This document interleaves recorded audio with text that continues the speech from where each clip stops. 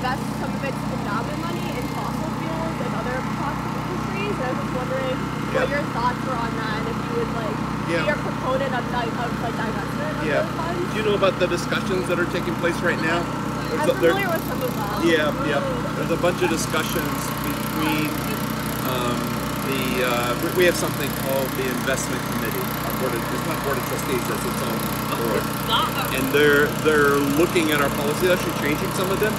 My guess is they won't go as far as what you're suggesting, but divest in all companies that are associated with fossil fuels. But they're making some positive changes, which I think are great. Do you think that that's an issue if like there's still some investments in fossil fuels, considering that, I don't know if you heard the IPCC report, but they're saying that we have 12 years to like cut emissions before like the whole like humanity like goes nowhere.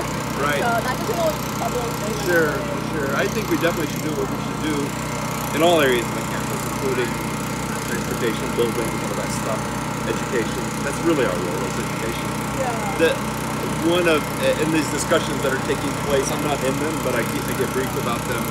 I know one of the discussions is about how we manage our investments broadly. What we do is we don't invest in companies, we give them to fund managers, and then they invest in funds.